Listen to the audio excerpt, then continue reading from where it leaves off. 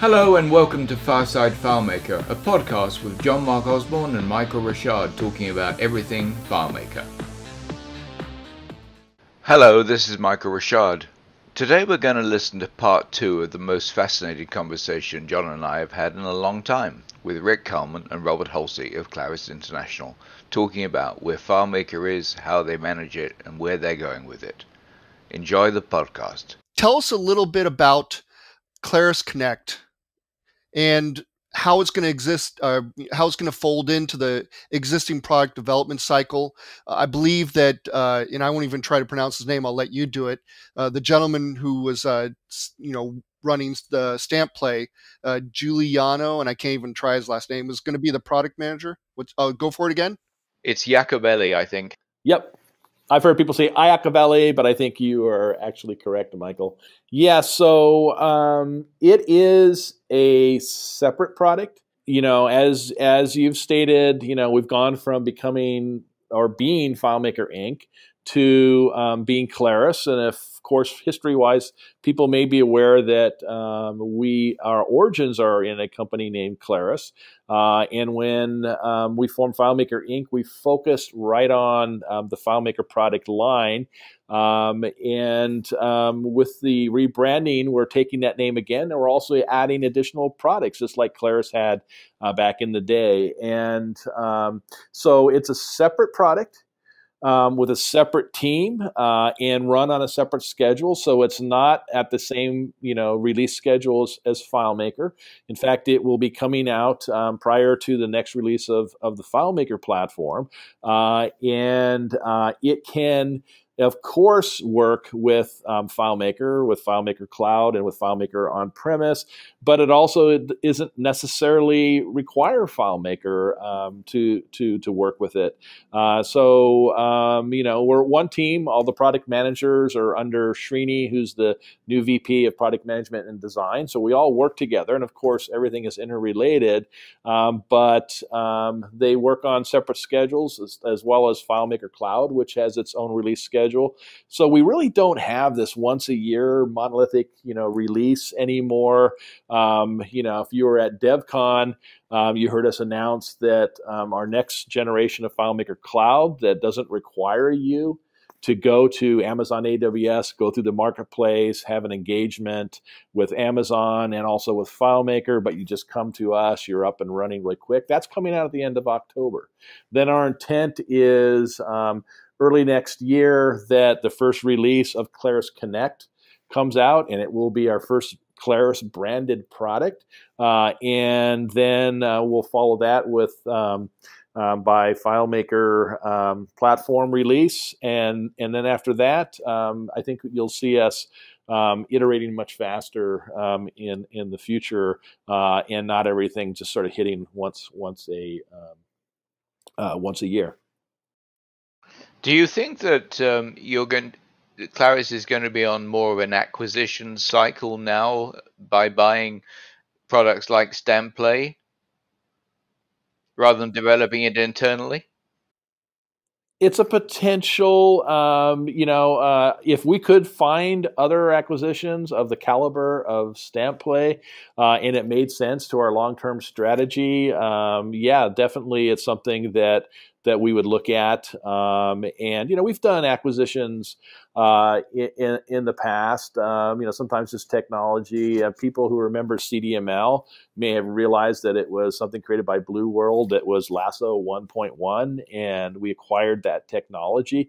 It's something that we'll look at as we broaden out our portfolio. We'll keep our eye open. We're definitely not closed to it by any stretch of the imagination. It's a perfectly legitimate way to sort of jump. It would have taken us years to build what StampPlay had already built, and the fact that we can go from introducing the Workplace Innovation Platform last August and talking about the integration category of that, and a year later come back and say, we have a new workflow engine that'll integrate hundreds, if not thousands of services out there without having to worry about, endpoints and all of the complexity of APIs. You can just drag and drop. That would have been impossible for us to do in a year without stopping to do everything else. So, when it makes sense, it makes sense. And, it's an exciting new product for us to have.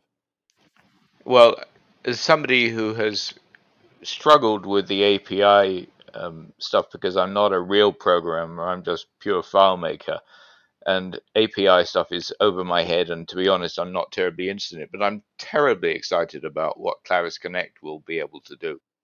Yeah, that's really FileMaker and now Claris's DNA. If you think about it, we're really trying to take very powerful capabilities and technologies and make them accessible to someone who's trying to solve a specific business problem.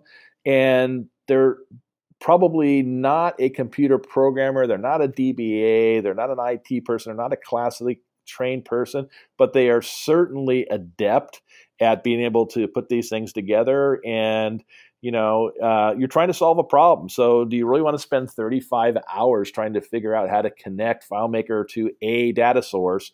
Or do you just want to come into the product and say, I need to connect this to that, and boom, you do it. And then you take those extra, 32 hours or 33 hours you have left over and apply them to solving other problems. So I'm with you is, I was the lead webmaster, and I came out of an era where if you were doing web pages, you were writing HTML. And then the WYSIWYG HTML editors came out of there. There was, Adobe had one, Claris had one, the Claris homepage. And there were purists that said, no, you've got to hand code or else you don't know what you're doing. But the people that went to the WYSIWYG HTML editor started cranking out web pages in orders of magnitude more productivity than the ones that were hand coding it. And out of that, we had an explosion of the internet economy. And so I think FileMaker is that same way. Do you really want to futz around getting to the end that you're seeking, or do you want FileMaker to do the hard work so that you can get to that end rather than spending the time doing to get it? And I think that opening up the RESTful API to all of our developer community, rather than just the small percentage that really knows that, is a huge leap forward. Yeah, I think it's important to note something about what Rick is saying that maybe is obvious to some people and not to others, is that Claris Connect is its own product without FileMaker, but it enhances FileMaker tremendously. So hopefully people who don't really understand Claris Connect yet will at least understand that it's going to make your FileMaker much better. Yep, well said, John Mark. Thanks for that clarification. Well, I think it's also going to do another thing, Rick, and the thing you said, who wants to spend 35 hours building an API? Well, the truth of the matter is the client doesn't want to pay for that. So if we can eliminate the cost of billing for that time that we're saving, not even if we're just saving the time to do something else, but by being able to do it quickly and easily, we can keep the development costs down for the client and deliver a solution faster and cheaper. Yeah, I think there's going to be a symbiotic relationship there, because some have thought, well, that's billable hours I'm losing. It's like, no, you're spending 30 hours doing something that if you could do in 2, what would you do with those other 28 hours? And right. So, you can get another client, or you can impress that client quicker. You're going to keep that client longer. We all know the lifetime value of a single client if you hold on to them, right? And it can be quite a bit. I've been a consultant as well, and it's uncanny, right? So the more you can deliver, the better relationship you have with them, the more things you can say yes to, and you don't have to pull your hair out and work over the weekend trying to make it happen, then I think it floats everyone's boat. Yep. Robert, are you still there? Because we've lost you for the moment. That's too bad. Probably we've lost him for the rest of the interview, but Rick's doing a pretty good job. So I think you wanted to ask about another question about Claris Connect, about competitors. Yeah, I mean, Zapier is, from what I understand, it does the same thing as Claris Connect.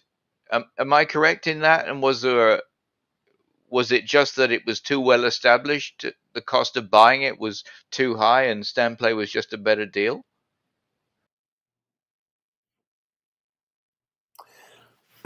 Well, first of all, Zapier does similar things, but not exactly. So similar in the sense of making easy connections. If you're also aware of if this, then that, it's similar as well. If this, then that is literally what it says. So it's limited in the number of things that you can string together.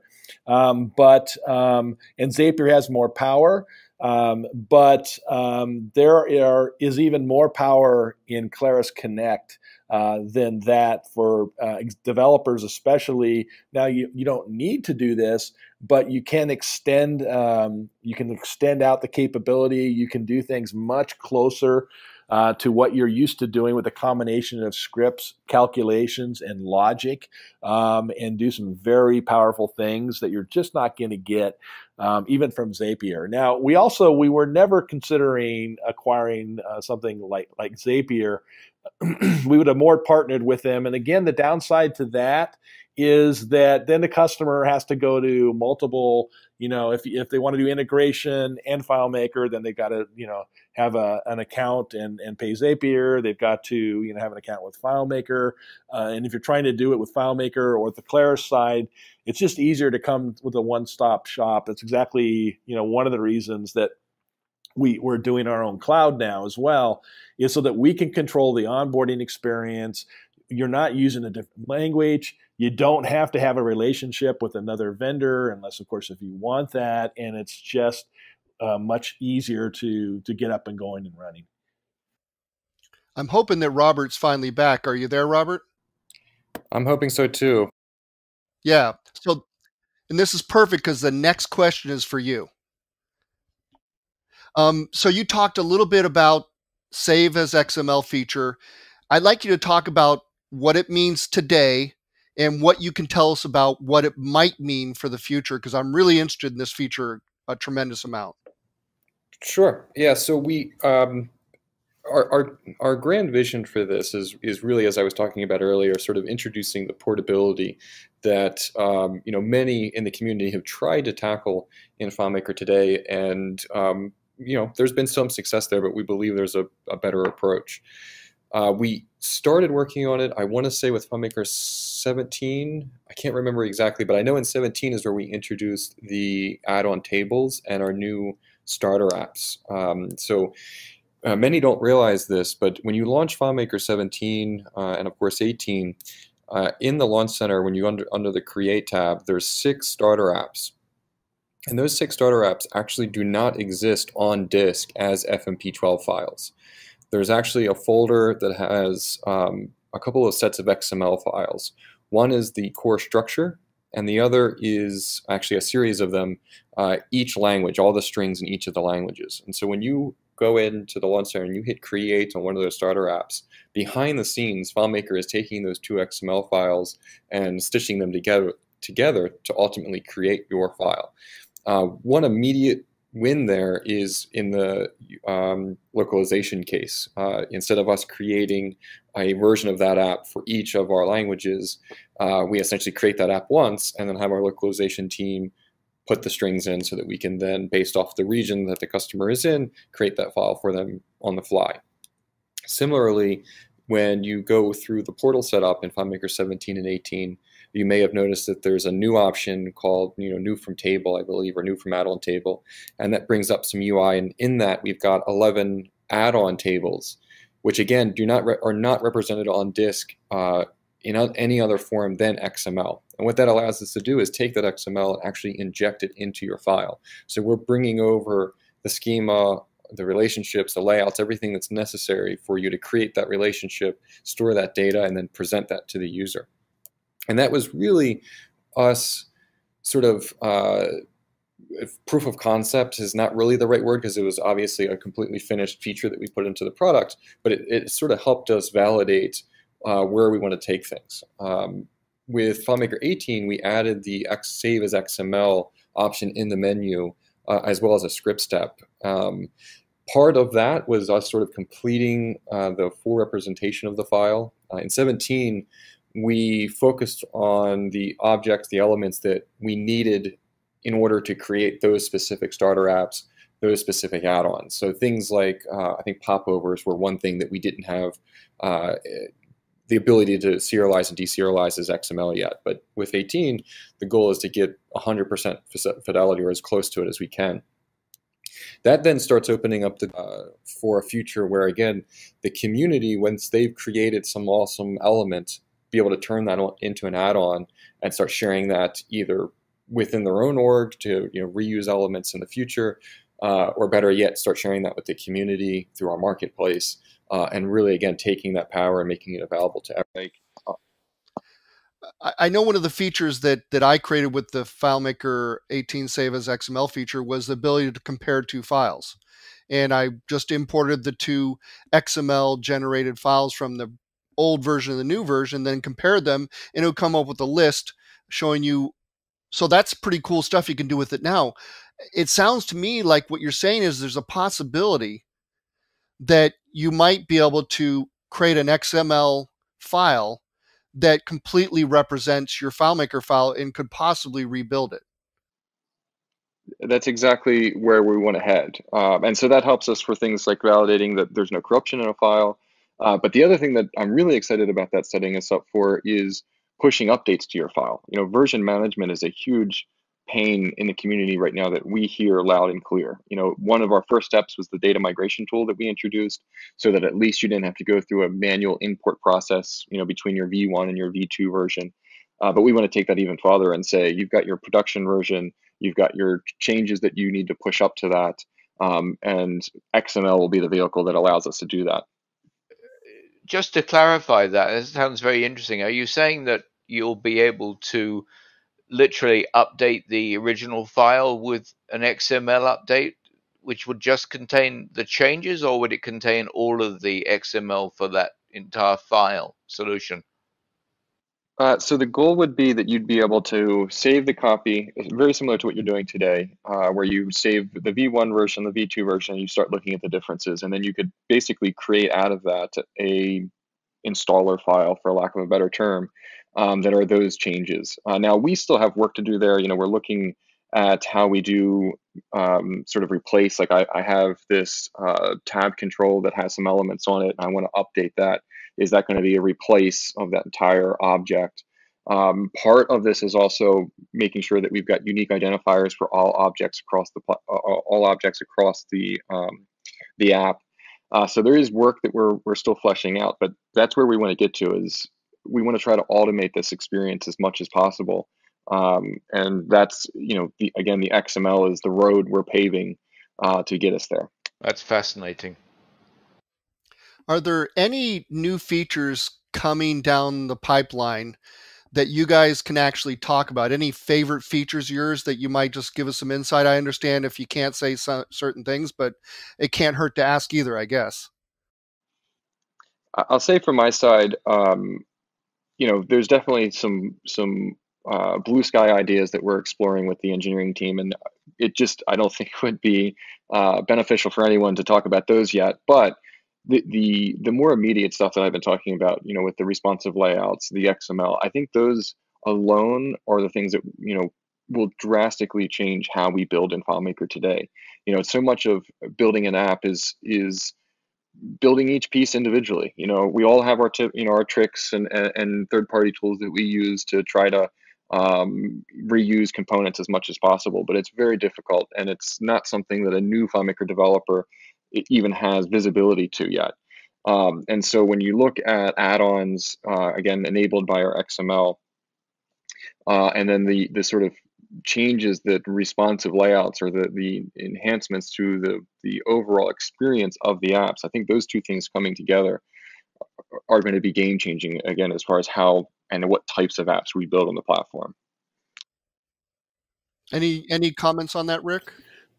No, other than there's no specific feature in the next release that we can really talk about at this point. Other than what I'll say is that we'll do another roadmap webinar probably in the November timeframe and talk more specifically about what's coming down the pike in the next release, and then beyond that, where we're heading. We've been doing that for the last several years, and I believe we'll continue that. And then, come around March time is when we typically do preview webinars, and we'll share all of the new features. This year at DevCon, we didn't even really do a product demo like we typically do, because we did a visionary keynote. And some of what we showed is definitely in the next release, but we didn't really call it out. So I don't want to steal any thunder from the marketing and sales side of the house. So I can't really talk about anything more specific than that. How much influence does Apple have over the direction of FileMaker and specific features?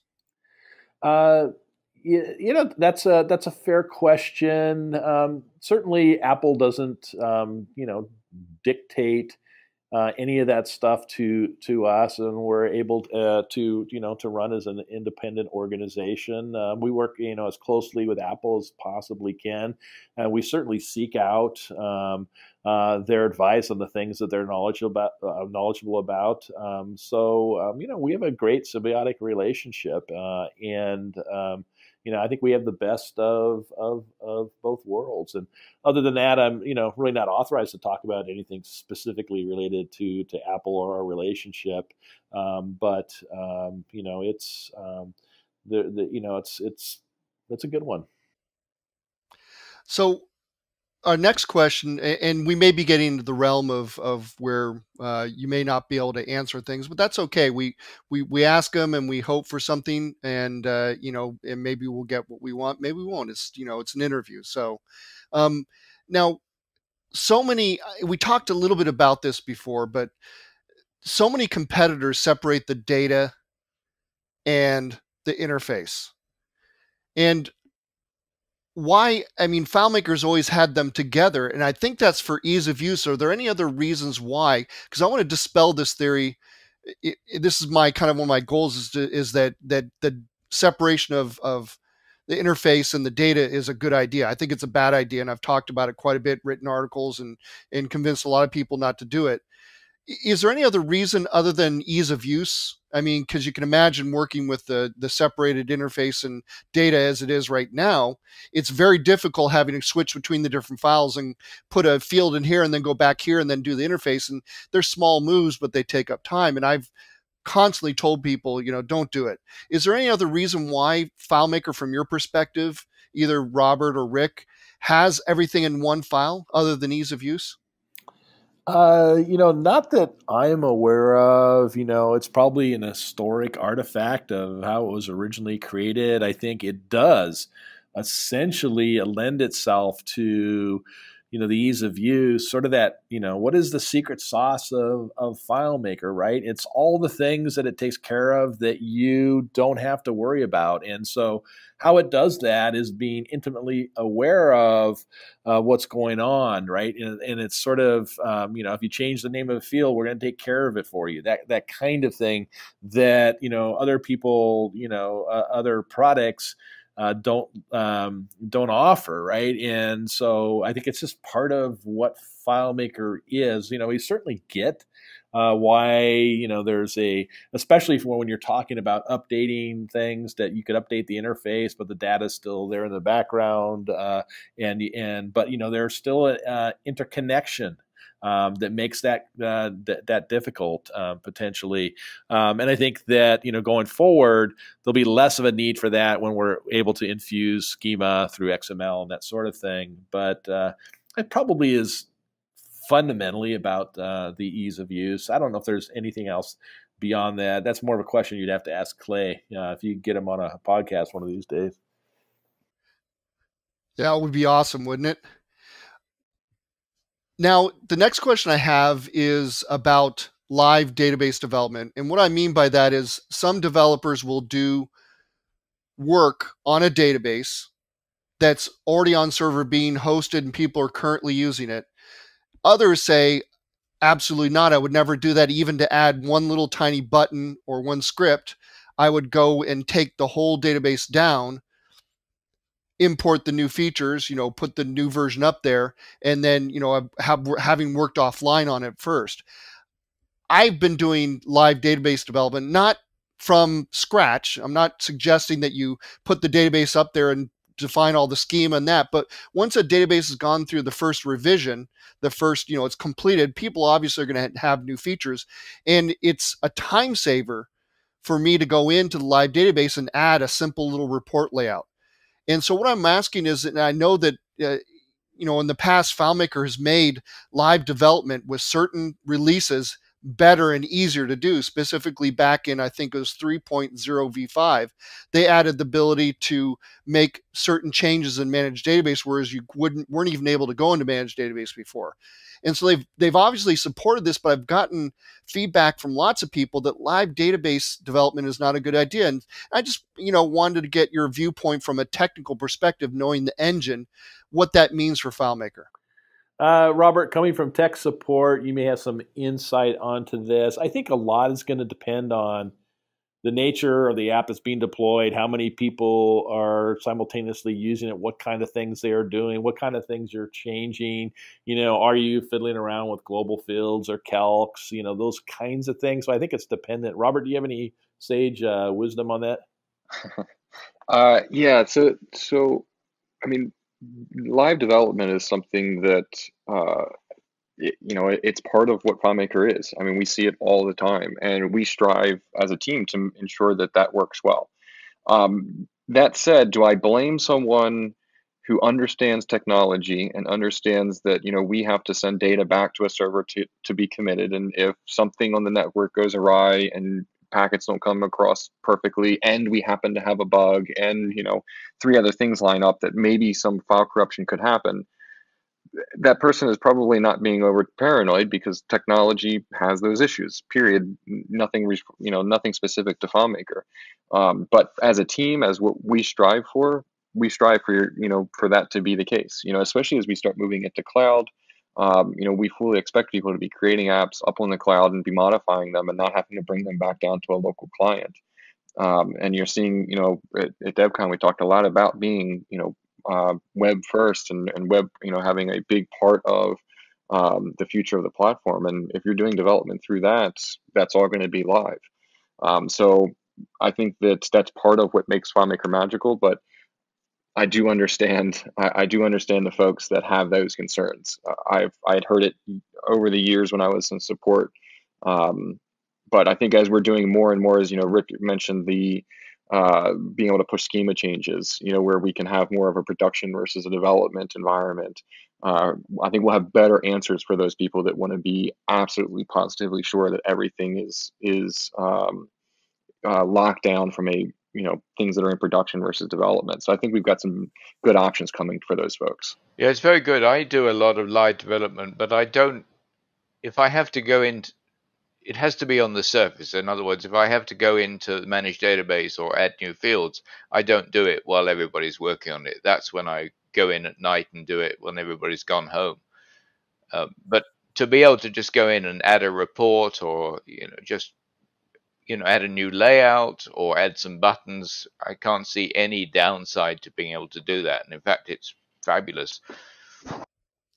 So one of the areas I think that needs the most improvement at this point for me is an overhaul of the managed database. That includes the tables, the fields, and the relationships graphs. And specifically, I'd like to see folders, tabs, filters, and easier methods for locating table occurrences. What are your thoughts? Can you tell us anything about if that's even on your radar, or are there anything specific you can tell us I'm looking for any kind of bone you can throw me. Yeah, it's definitely on our radar. And as I sort of alluded to it earlier, looking at why you're asking for those things, and again, that comes down to when I look at a lot of systems, I see that there's lots and lots of fields that are there just to store a value so that it can be connect a relationship where you're really just trying to query data, or just store some information that's really not relevant to what that table is really tracking. You've got all your global fields in there, and so we're looking at, are there better ways to tackle those problems so that you don't have this unmanageable list of fields that you need to track. And so I'd rather tackle that problem first before we go in and start adding all of these other options. Again, that said, though, when we look at sort of the future of developing in FileMaker, I wouldn't say that we would invest heavily in managed database, that dialogue. What we were talking about earlier, we started taking sort of alternative approaches to how to manage fields as an example. And so it's more of sort of a reimagining about, okay, given sort of where we want to go, given our current sort of expectations from developers, both new and longtime developers, let's just take a step back and figure out what's the right approach to this problem. So I wouldn't say that we're going to go in and start building in a bunch of bells and whistles to manage database. I think we're looking at it at a little bit of a higher level. I completely understand. The only thing that you've already got that I think falls a little bit short is when you're looking for a table occurrence and you type something and it will highlight that table occurrence. But the highlighting, or the way it's emphasized, is so difficult to see and spot. I've sometimes stared at the screen for 3 minutes trying to figure out where it is. Is it possible to have kind of a more of a dramatic highlighting or a outline? I mean, sure, it's possible. I'd have to go back and talk with the team. I think that's great feedback. I hadn't heard that one specifically before, but tweaks like that, nothing. I don't want to sort of close the door on anything. As I was saying earlier, we're always looking for, low-hanging fruit, things that can make an impact. So while we might not go in and heavily invest in reworking the managed database dialogue, if there were usability issues that were coming to our attention like that, absolutely, we would look at tweaking them. That's great. Yeah, I'd have to agree with Michael on that one. I've stared at the screen for 3 minutes looking for what was highlighted. It really is so difficult to see. At least I'm not sure about Windows because I develop on a Mac. It may be different, but you can't see it on, especially with a complicated relationship graph. It can be very difficult to see which one you highlighted. Yeah, definitely. Good feedback. Now, I was going to ask about master layouts, but you already really covered it, and I think you called it nested layouts. So we're going to move on. I think Michael has a series of questions he wants to ask that he specifically wrote to ask you guys. Right. So with the 1 year cycle, is that going to be indefinitely moving forward, or do you see a point in time where you might not release a new version every year, but maybe every 18 years or whatever? 18 months, I meant. 18 years, I don't think so, but the reality is, I think if anything, there's more of a chance we move faster than slower. And we get the we get the complexity of having to do a version update, especially with server. But the reality is, many of the features that we ship, even on a yearly basis, are done many, many, many months before we actually ship, and we're just sitting on that value. So, we're looking at ways of being able to drop additional functionality into the product whenever necessary. Robert, do you have anything else to say about that?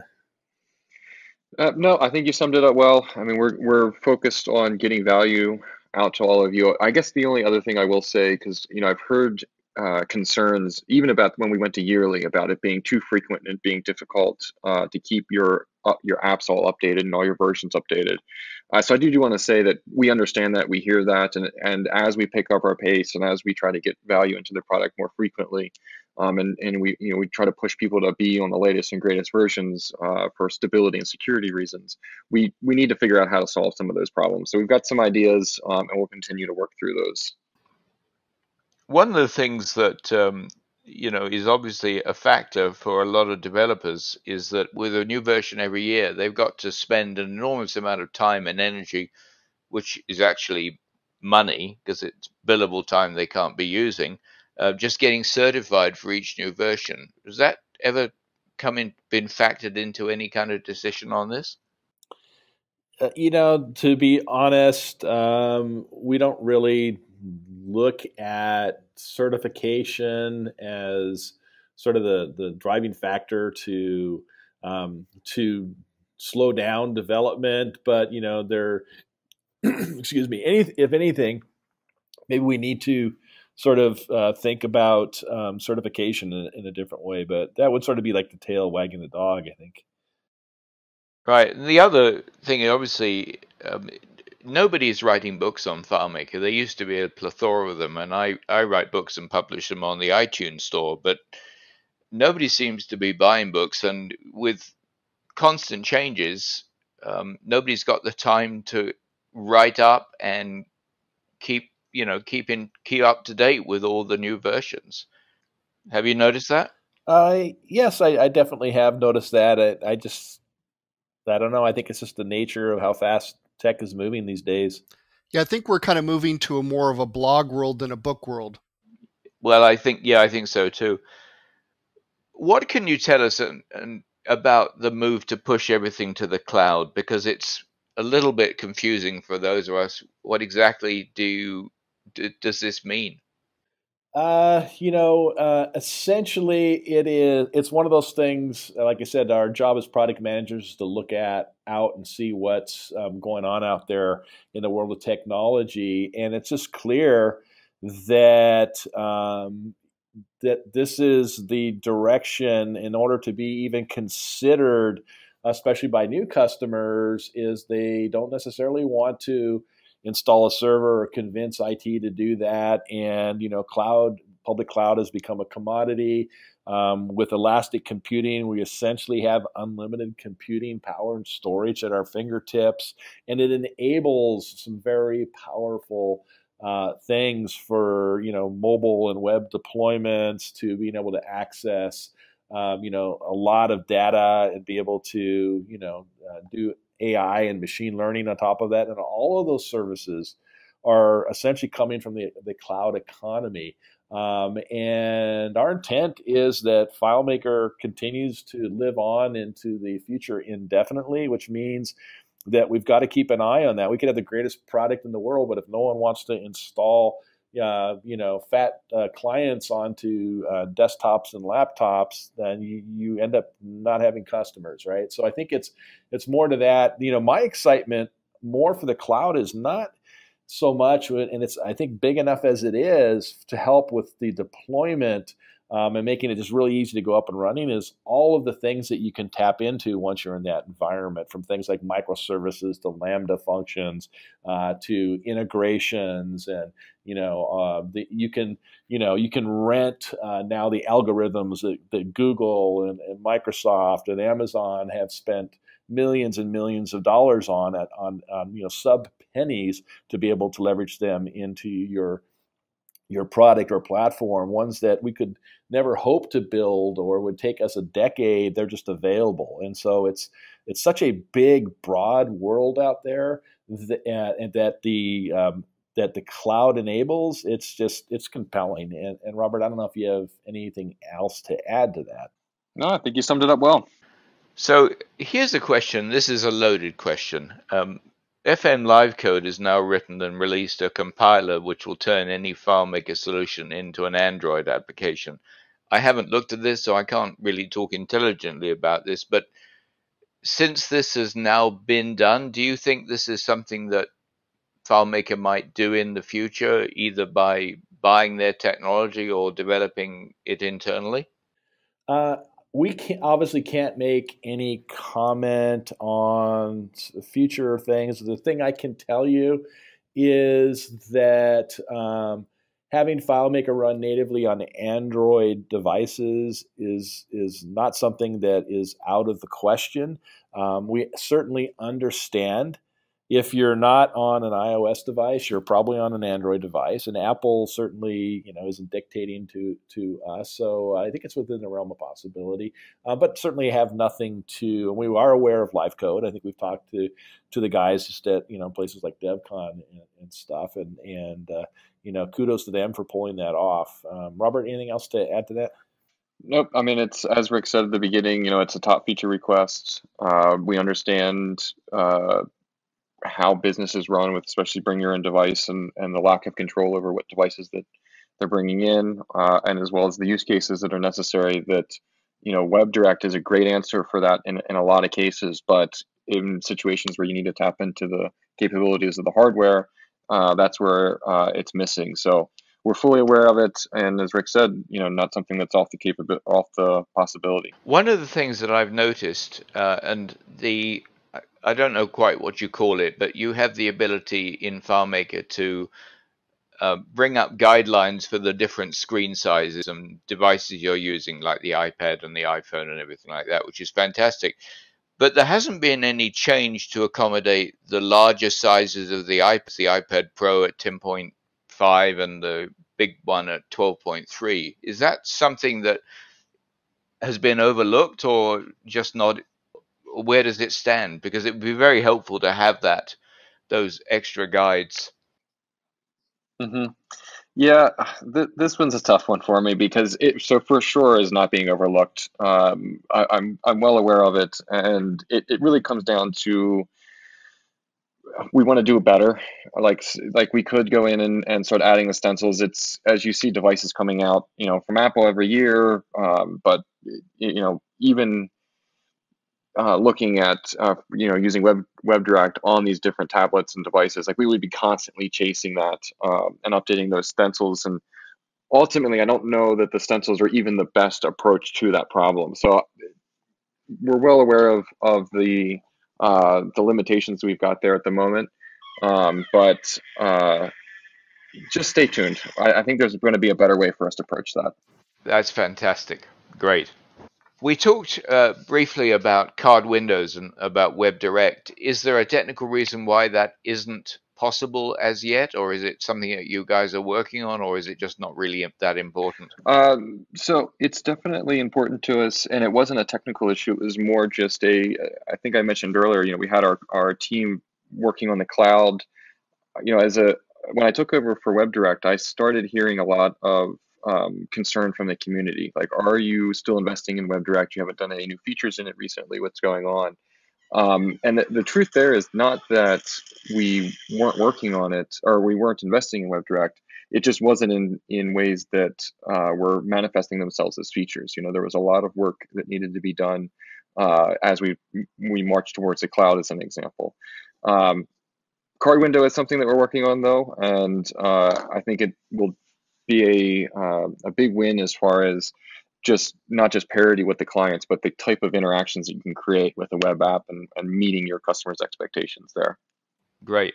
So my last question is about, we already have the ability to type a percentage in the relationship graph and zoom in and zoom out of layouts and screens, but there are many places where that ability doesn't exist. Calculation windows, inspectors, script windows, and for somebody who has getting older, as I am, and my eyesight is deteriorating, I sometimes have to peer really dramatically.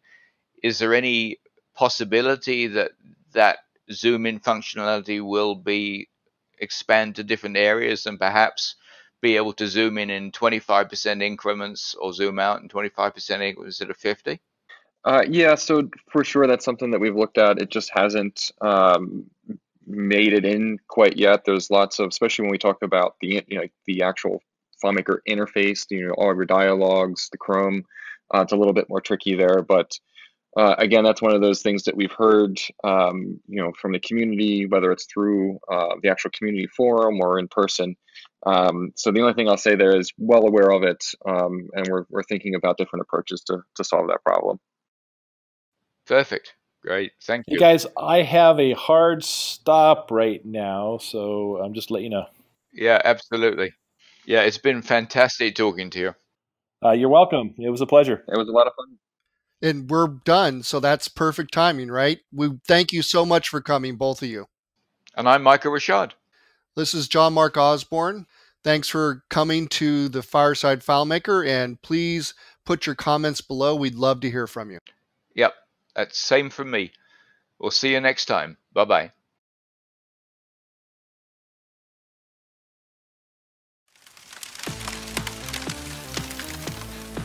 You've been listening to Fireside FileMaker, a podcast with John Mark Osborne and Michael Rashad. We'd love to hear what you think, so please email us at info@firesidefilemaker.com. That's info@firesidefilemaker.com. Thanks for listening, and we'll see you next time. Bye-bye.